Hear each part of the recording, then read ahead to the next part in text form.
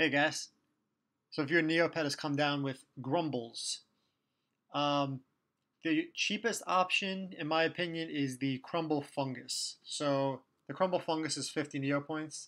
It's not a guaranteed cure, but even if you buy 10 or 15 of them, um, that only sets you back about 750 to 500 to 750 Neopoints, and usually I get these things cured in 5 to 10 uses of items. If you want a quick guaranteed for the cheapest option, you're going to want to use the Grumble Be Gone tablets, which are 1900. So if you have the Neopoints and you want a quick cure, use these. If you want to spend a little bit less and try a 10 to maybe 5 to 10 to 15 items, go with the Crumble Fungus. These ointments are also an option, but that'll cost you around 8 to 9,000 Neopoints. So that is about it. Let me know if you have any questions in the comments below. Good luck.